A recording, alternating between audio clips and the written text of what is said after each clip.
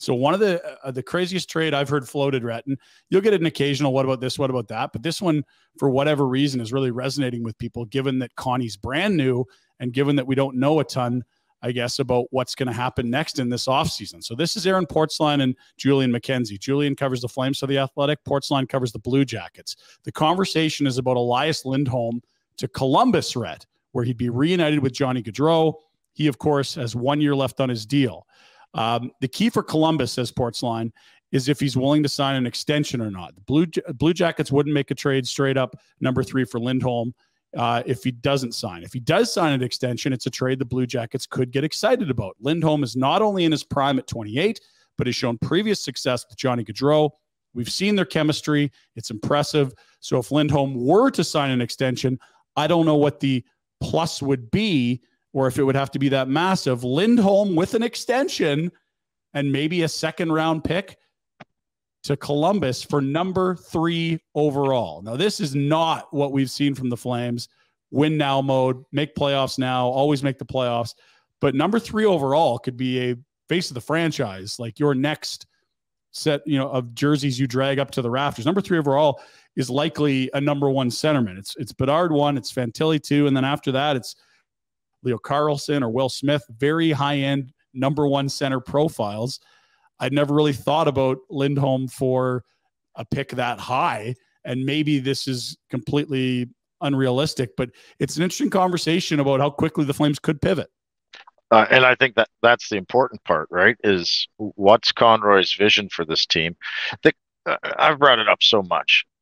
They were close, but you have to either find some faith that you believe that being close meant they needed a save and they're just a spot away from making the playoffs and having a Florida Panther type run, or you take a longer term view and you do a trade like that. Again, there's the ifs, ands, or maybes of that trade or this or that. I don't know who the number 3 pick is. I don't know everyone talks how good the draft's going to be, but if you don't think that you have the right chemistry in that room, signing Lindholm to another long-term deal, I really think handcuffs you. You're going to have him aging, Kadri aging. We know Huberdeau has to bounce back, but Kenny, I don't know. And right? And he's going to be in his 30s. He's going to decline eventually. Bigger 30s. Backlund's getting older. My guts tell me, and it's a bit of a bias because it's been a while since the Flames kind of did it with the Bennett, Monahan, Tkachuk era of drafting. I would rather go that way. I would make that trade.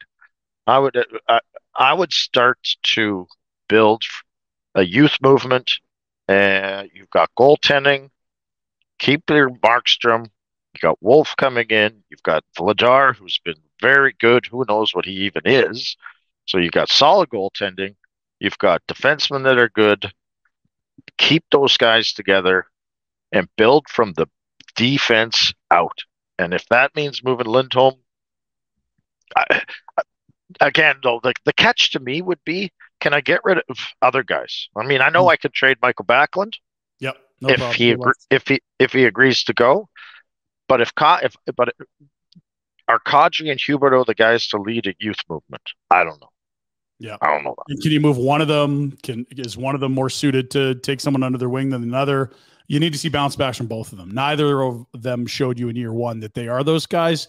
You hope you see something different in year 2. What do you think of when you see that sort of trade out there? And it doesn't have to be that trade, but the idea of taking someone in their prime and turning that into someone that's got 15 years on a career yet to begin.